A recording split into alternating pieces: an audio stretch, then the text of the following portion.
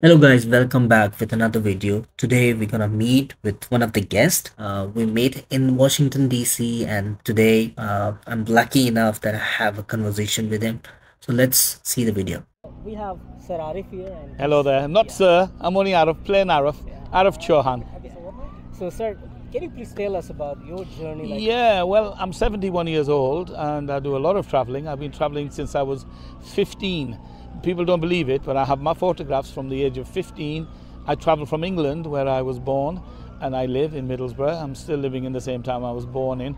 And I hitchhiked from there to Rome. I always wanted to go to Rome.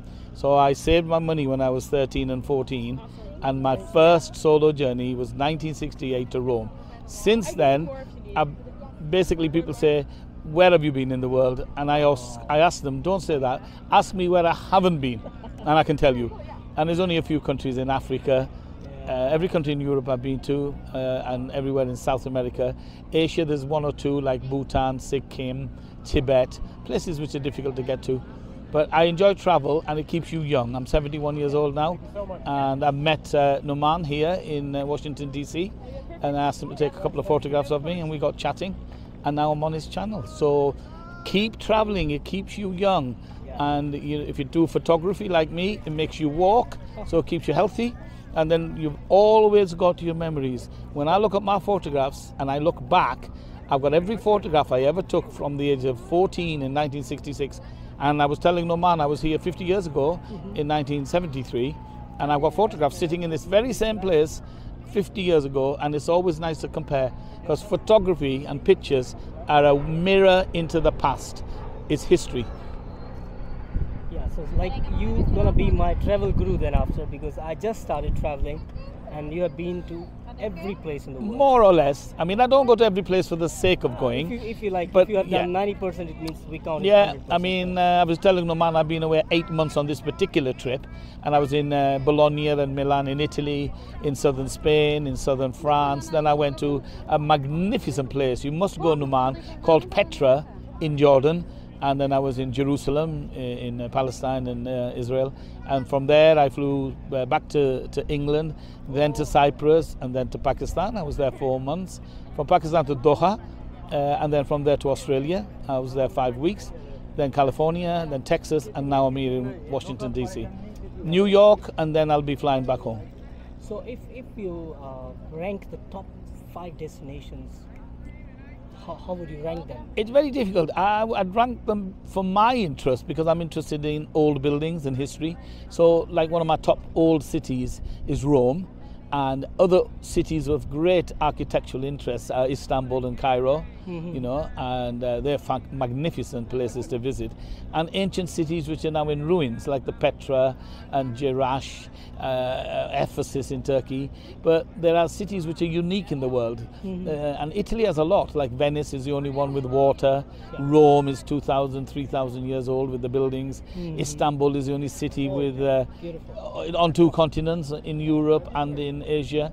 And of course, if you go to India, and you go to a place called Rajasthan, Raja is king, and Rajasthan is land of the kings, because every town has a massive fort, wonderful Maharaja palace, Jaipur, Jodhpur, Jaisalmer, Mawa, Biwa, fantastic place to visit.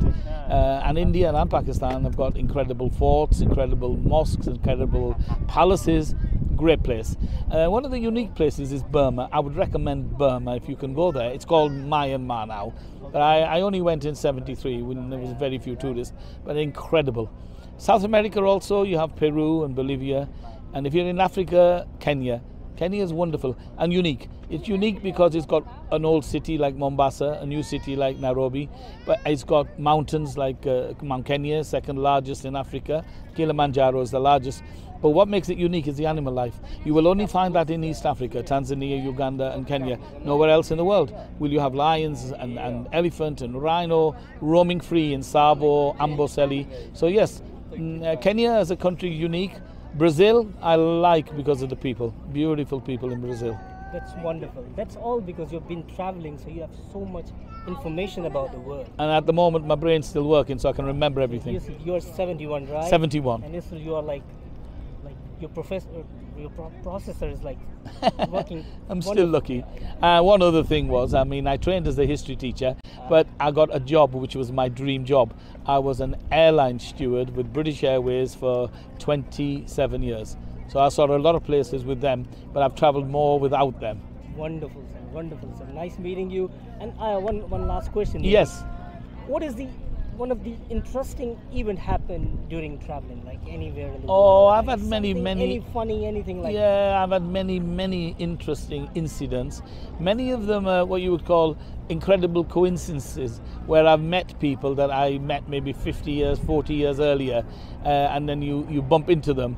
I was in London, I think, yes, and then somebody said to me, "Hello, Arif," and I looked round, and it was somebody I met in Afghanistan 40 years earlier. I lost contact, and they saw me taking these photographs, and I couldn't believe it. I hadn't seen him for 40 years. He recognized me. And of course, you have many interesting experiences when you're traveling. You meet incredible people, friendly people, and my experience is the poorer the people, the more friendly they are. You know, they open up to you, they'll share their meal, it's fantastic. And travel broadens the horizon. Whoever you are, whatever your race, whatever your background, whatever your religion is irrelevant. You start talking to people, like I was talking to Noman. I didn't know what Noman was, it didn't matter to me. Noman's a human being. As it happened, he's a similar background to me. Both our parents are from Pakistan. I'm Punjabi, he's Sindhi. But that was just a stroke of luck. He could have been Gujarati, Bengali, it didn't matter. He's a human being, and I just asked him to take a couple of photographs, and now we're chatting, and I'm on the channel. Yep. So like traveling gives us the other side of Yes, you meet people, and if you're talkative like me, then it's great, because it's not good if you're going to travel and you're going to stay quiet. You need to talk, you need to ask questions, and of course you meet travelers who are very helpful. They will help you. Like I've been telling Noman, certain cheap ways to get flights and buses. Sometimes people know these things, but there's no harm in double checking. Do you know where to get to this place? Do you know how this is? Do you know this? Because it's all about experience, and when you travel, you meet people who've done things you maybe haven't done, so they can guide you. Yep. It means Google won't help you to find No, the cheapest ticket. It's no. the people who travel, who experience these Exactly. things in their lives. So wonderful talking to you. And you, Noman. I hope we Well, meet again. we'll stay in contact. We'll stay in contact, Yeah. inshallah, So- and we will meet again. We'll meet again in another country probably. I wish.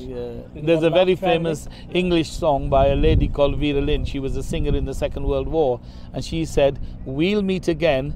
Don't know where, don't know when, but inshallah." She didn't say inshallah, Yeah. but we'll meet again some sunny day. Inshallah. Wonderful, sir. Wonderful talking to you. Bye bye. Bye bye, guys.